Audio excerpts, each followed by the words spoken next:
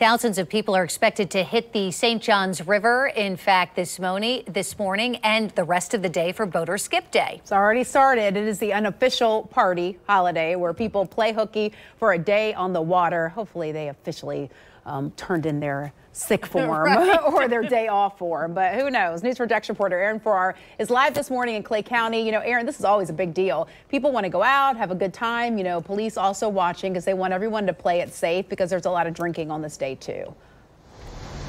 That's the big thing. People, of course, want to have a good time on a day like this, but it's being safe while doing so. So one of the big things, at least this year, is to be aware of your surrounding, not only in the water, but also near the water as well. But it's been like clockwork here at Knights Marina here in Green Cove Springs.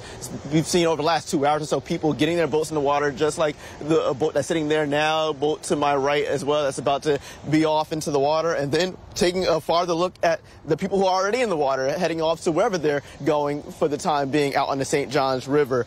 But boat ramps just like this one are expected to be really busy. We've already seen that today. And so the caution is to be aware of what you're doing and make sure you're looking out for other people who may be around you throughout the entire day. We already spoke to a couple of people who are doing what they say is called a party on the water. They are hosting a cool event out on the water today. And this is what they had to say about looking forward to their second year doing this out on the water for Boat or Skip Day, but also looking out for others. What is a day like this like? Sun, handshakes, high fives, good time. I'm seeing so many people together, like just that feeling of everybody being together. And this year I want to feel that feeling again and just be around everybody having that same passion for being on the water.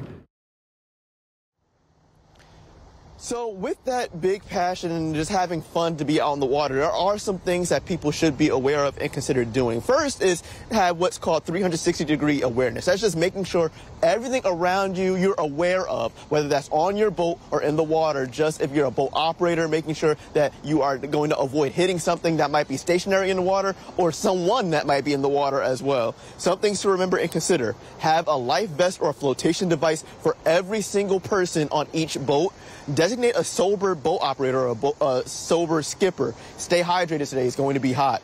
Florida Fish and Wildlife also stressed the importance of being aware of your surroundings on the water, especially on a day like this when there's going to be so many people out on the water doing what you're doing. The FWC said back in 2023, there were 659 reported accidents, and nearly 30% of those incidents involved someone crashing into a stationary object. They said that happened mostly because either someone was not paying attention or the person operating the boat was inexperienced.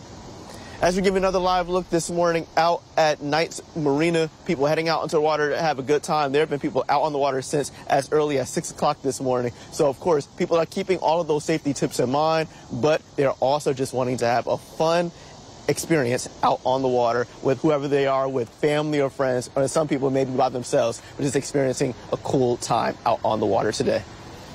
We're live in Clay County. I'm Aaron Farrar, Channel 4, the local station.